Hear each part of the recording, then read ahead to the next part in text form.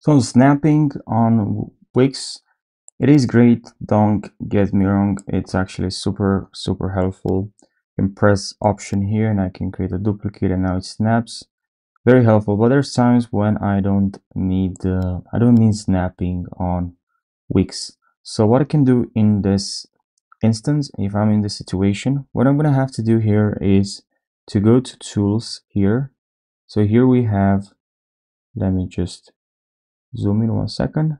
So here we have tools. So we're gonna have to click on tools and then here we have snap to object. Just uncheck this button and then we don't have any snapping, as you can see.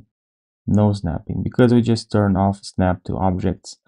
I couldn't find this option.